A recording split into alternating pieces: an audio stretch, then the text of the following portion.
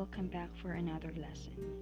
So, as a future teacher, we all believe that instructional design is about creating learning experiences that ensure not only the acquisition of knowledge and skills, but also their applications.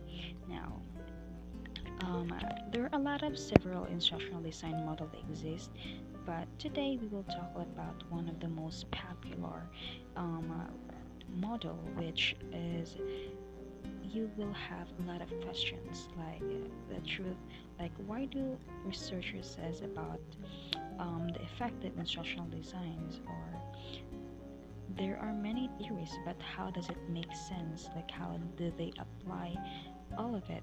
So there's a quote that says effective lessons are task centered with practical demonstrations of real world situations. And allow me to introduce one of the best researcher, and he said that effective lessons are important because it will help to compose knowledge and skills. So this is Mr. David Merrill, a very respected educational researcher and teacher who studied various instructional design models, and of course he established what we call the Merrill's principle of instruction. So he established these five instructional designs that can help and achieve efficient and effective instruction. First is the problem or the task centered. This is where the learning is promoted when the learners are engaged in solving real world problems. This may include simulation or situation that provide learners with contextualize in order for them to think analytically and initiative.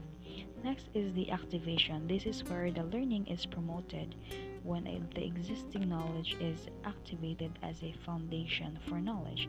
So, in other terms, if learners don't have relevant experiences in order to activate, you have to provide them to ensure the basic understanding. Next is demonstration, or you have to show me.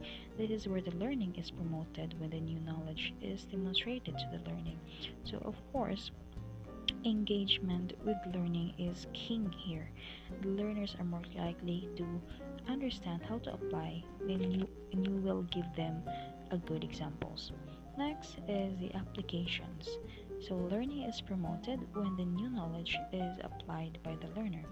To build guidance, you have to provide guidance that guidance, and after the guidance you will allow the learner to take charge and complete tasks independently.